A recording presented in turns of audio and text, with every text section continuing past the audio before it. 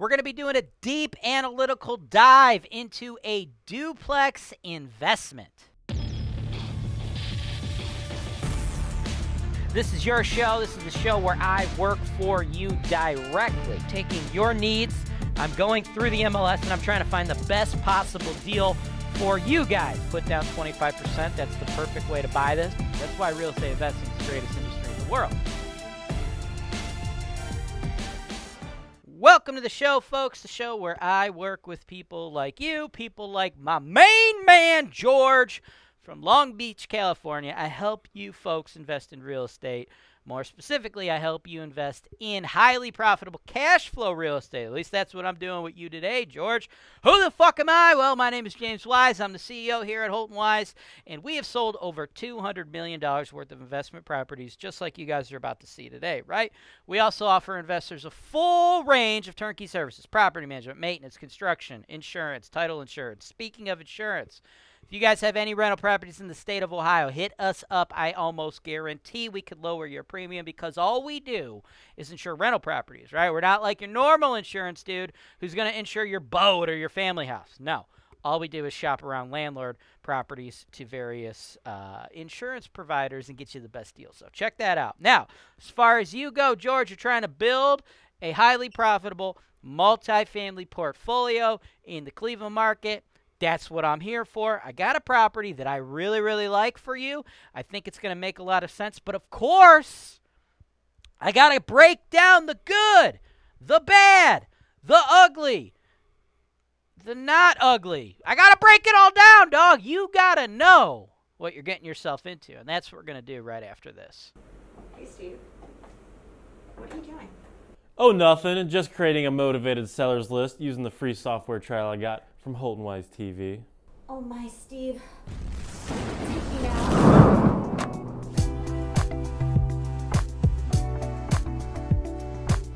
HoltonWise, real estate investing made easy. Wow, I'm so glad I clicked that link below. Welcome back. Let's jump into the property. Let's jump into why I like the property, right? 13320 Kirton Ave, Cleveland 44135. 96.5. Been on the market for 27 days. This is probably going to move quickly, okay? They originally had priced it like higher, and then they dropped it down. And I think it's got to come down just a little bit more. But this is a solid deal, right?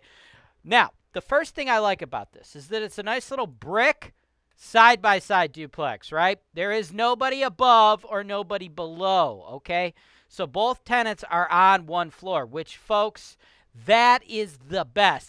Technically, it's not side-by-side. I guess it's front-back. But you know what I mean, right? The whole idea is to avoid the up-down. Now, we have a ton of up-down duplexes in the portfolio, right? And that's what the majority of duplexes you're going to find are. But what I love is when you can get a side-by-side, or in this case, I guess a front-back duplex, you should take that opportunity because you typically see a longer length of stay because the tenants fight a lot less because there's nobody above or below making noise, right? And the longer your tenancy is, the more money you make because turnovers are what kill us, right? So I like that. I also like the fact that this is a brick duplex, right? You know, they're doing a lot of the lead inspections and things like that on properties built before 1978 in the Cleveland market, right? So if you can get a brick property, right, you're dealing with a lot less lead-based paint issues, right? This is a new build, right? Now, I know a lot of people out there, like, especially people from, like, California in areas like that are like, new build, it's built in 1962, that's ancient. Well, in Cleveland, that's not really that ancient, okay? In Cleveland, we got a lot of stuff built in the 20s, right? So 1962, so it's a little bit newer, right? So, brick, side-by-side slash front-back layout, newer build. That's why I like this property. Those are the things about the property I really like. As far as the neighborhood goes, solid, C-grade neighborhood, dude. We got friggin' hundreds and hundreds and hundreds of tenants in this area.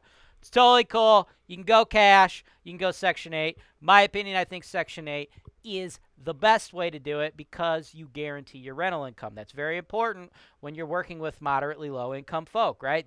You know, something bad happens, car breaks down, they don't pay their rent, you're fucked, right? You don't want to do that, right? That's what leads to all your costs, right? That's what leads to more repairs, more vacancy, this or that, right? It sucks, right? We want to keep butts in the houses. And the best way to keep butts in the houses is to provide them the best layout. And then while they're in our houses, we need them to pay. So let's get government guaranteed rent. So for all those reasons, I love the deal. Why is it still on the market? Why was it a little overpriced? Why do I think it still has to come down a little bit, right?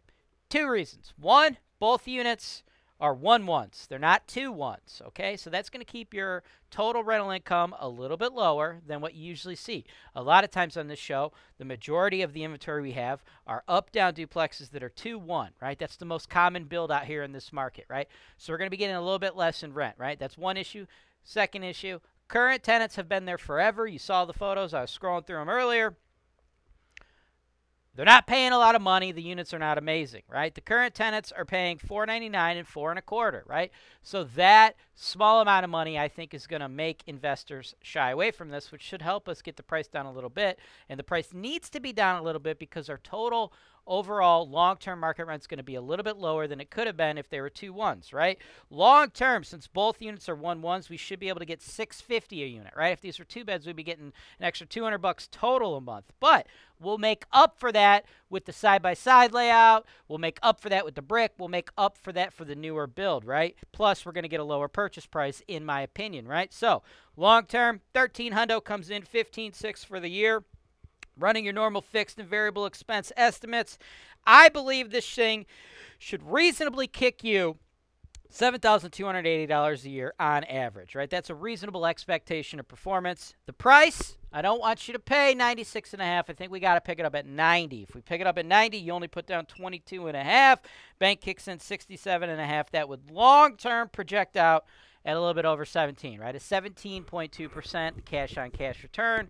Now the question is, how do we go from $4.99, $4.25 up to $6.50? I think we do it by slowly increasing the rents. You don't want to just kick those folks out because then you got to redo their units, right? If you're going to rent them to new people on Section 8, you got to probably spend $5-ish at least, if not $10 a unit to make it look pretty. Those tenants have been in there forever. So you don't want them to move out, but you also don't want to have them get the friggin' apartments for free, right? So what I like to do, upon takeover, upon acquisition, sign them both up to a 1-year lease, keeping rent the same. The reason you want to keep the rent the same and sign them to a 1-year lease is because that is when a landlord is the most vulnerable, right?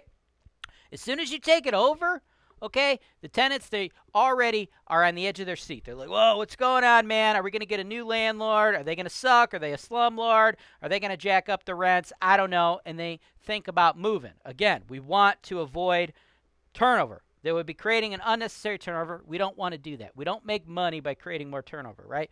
So when they're already on the edge of their seats, convince them to stay for a year. You do so by giving them the carrot of no increased rents. Hey, Mr. Tenant, let's lock you in for another year, okay?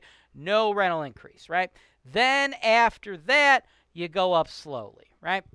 It's super important that you lock them in on that lease, though, right? You need them to sign that lease, and you want them to do it voluntarily, right? And that's why you give them the carrot of keeping the rent low. The reason it's so important for you to get them on the new lease as opposed to just staying month to month is if they choose not to pay you rent that first month you take it over, you've never had them pay you rent before, you don't have a signed lease with them. In court, I've seen this happen many, many times. They bring up the defense to the judge. They didn't understand who they were supposed to pay. Does that mean they get to win? No, they don't win, but what they always do is get to delay it, and we have to come back for a second, possibly a third time. Eventually, we win all those cases, but you know what? Every single time the HoltonWise team and the legal team, right, the attorneys, every time we go to court, we're sending you a big fat bill, right? So we want to have that lease. In the event we have the lease and then they don't pay the rent, we present the lease, boom, case closed, eviction, 1 court appearance, right? You don't want to drag it out to 2 or 3 court appearances, right? Because what they usually do, I see the judges do this all the time, they'll be like, oh, you didn't know. Okay, let's continue it till you can get the old landlord because you're saying you paid him, and then we always win, but it costs you more money. You don't want to do that, right? So you don't want to create artificial turnover. You don't want to create additional legal fees. but you do got to get the rent up, and that is the most efficient, profitable way to do it, right? And because of those negatives, right, having to do that stuff, dealing with the smaller bedroom count, that's why I believe we'll be able to pick up this beautiful side-by-side or back front, right, newer build brick duplex for only $90K. I think if we picked it up at $90K, that is an exceptional deal for you. Thanks for watching. Subscribe to HoltonWise TV for more financial information, education, and entertainment.